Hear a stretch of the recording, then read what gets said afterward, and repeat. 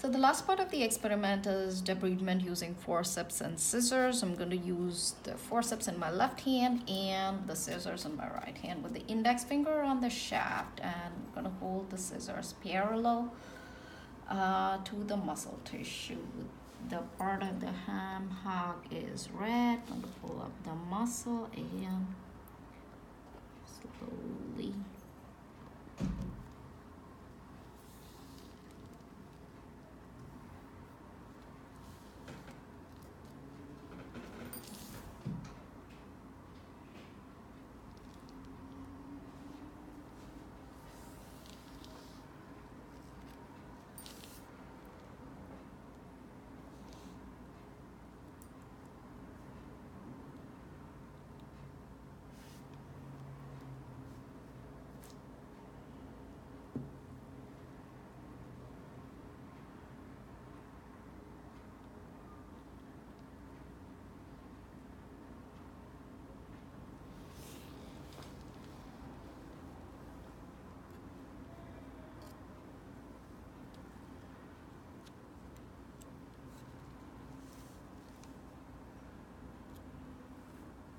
I can only see the red part of it. If I went a little deeper, it would be pink and I would be getting into the viable tissue. I'm avoiding getting into the viable tissue.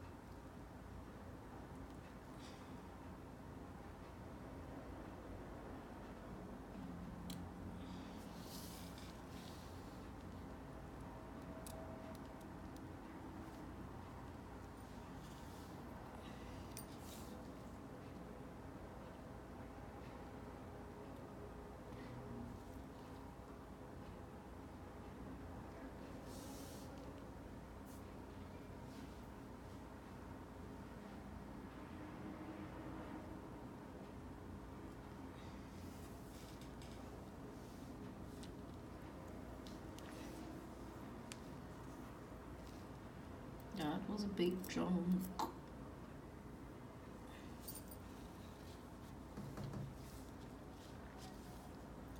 And it is too big to be done, but I'm going to get again to the area, tug it in.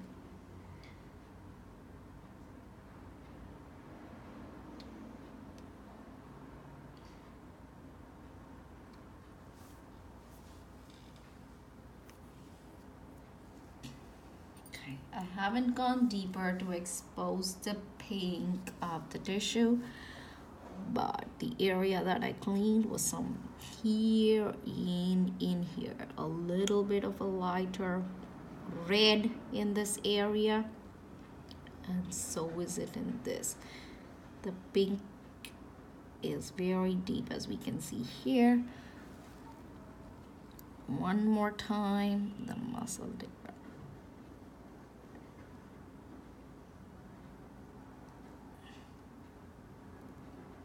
The middle 1/3 cut.